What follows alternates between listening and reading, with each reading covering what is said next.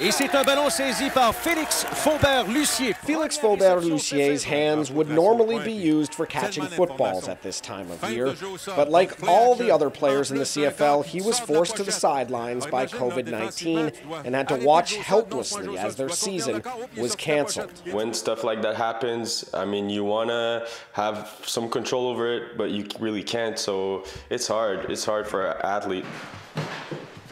So Faubert-Lussier decided to put his hands to work in a different way. He bought a triplex in Villeray, started renovating. Now he's a landlord with the control he never had on the field. When I play football, I'm not a decision maker. I mean, I'm a receiver, so when the ball comes to me, I got to catch it, but I don't decide when the ball comes to me. Out here, I mean, I'm my own boss, I'm the owner, I'm the worker, I'm everything. Flipping houses is much more than just a hobby to keep himself occupied while he can't play football. CFL players typically don't have big contracts like their counterparts in the NFL.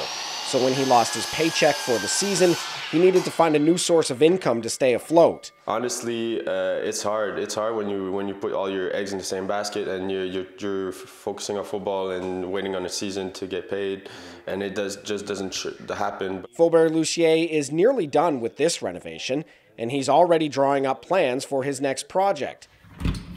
He says there is something remarkably satisfying about seeing a renovation go from a design to the completed product, and he sees himself doing this kind of work full-time once his career is over, although he's not ready to trade in touchdowns for tools just yet. No. A touchdown, I mean, you work so hard for a touchdown, it's not the same. This is like small daily wins. For like catching a touchdown is like a big. Douglas Gellivan, CBC News, Montreal. Cette saison. Ah oui, écoute.